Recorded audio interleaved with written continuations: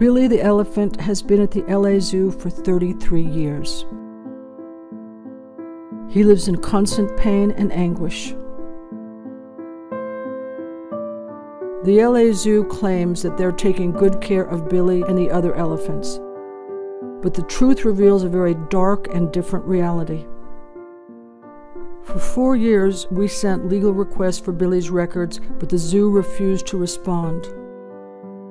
The records reveal a long history of neglect and cruelty.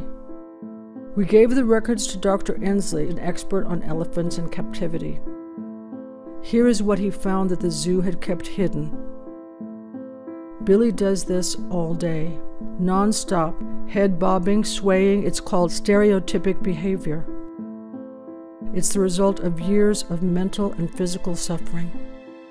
Wild elephants never behave this way, nor do the elephants at Paws, a sanctuary in Northern California that's willing to give Billy a home.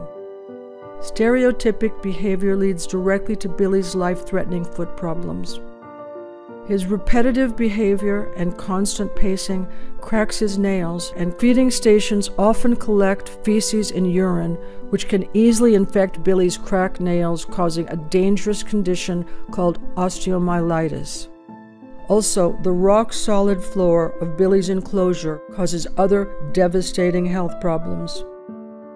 According to a study at the LA Zoo, his enclosure has a hardness comparable to asphalt or concrete. Unnaturally hard surfaces like these lead to irreversible joint disease. Many other LA Zoo elephants have suffered from this. Over nearly 4 decades, 16 elephants have died. They all suffered from foot and joint disease. And when Billy was just a calf, to prepare him for a lifetime in captivity, he was forced to endure a brutal training regime, which still affects his mental well-being. Billy came to the LA Zoo in 1989. He was only about 4 years old. This is a training video made at the zoo with Billy as an example of how to train an elephant. Billy's tusks have been cut, his front legs chained, and the bull hook held by the trainer.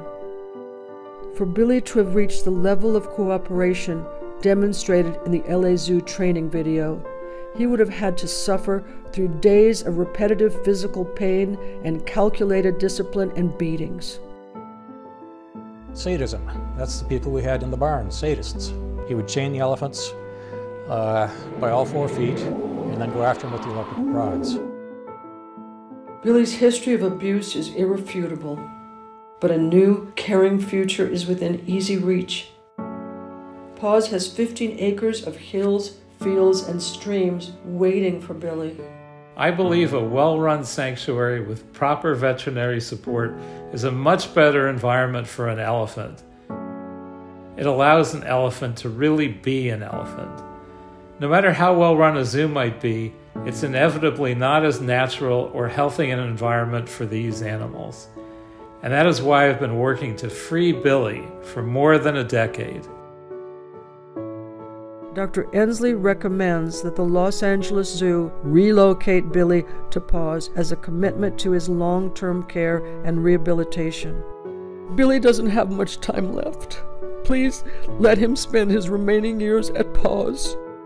Please, LA City Council, it's time for you to do the right thing and send Billy to Paws now.